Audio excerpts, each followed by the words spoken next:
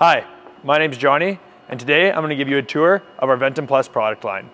So what we're looking at here today is one of our Ventum V80s.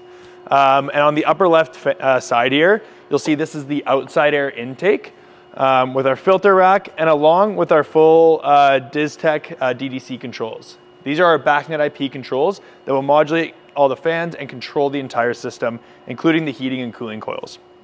Below it, we have our return air fan array provided by Zilabeg ECM fans.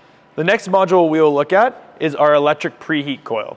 You can see here it is currently set up for testing. Every piece of equipment that leaves this facility will be fully tested to ensure all the components are operating properly and all the sensors are operating properly. This preheat is purely for us to avoid frosting on our ERV core, which brings me to the next section.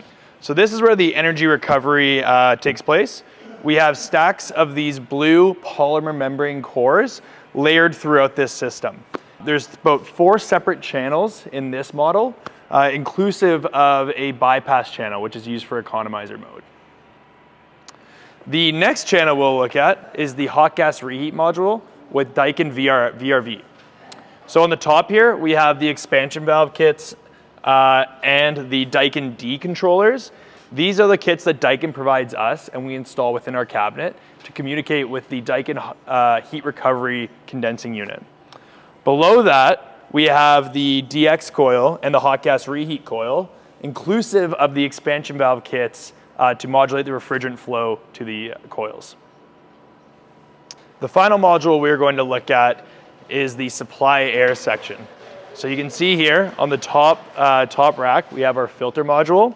And in the bottom here, we have the other side of the fan access section.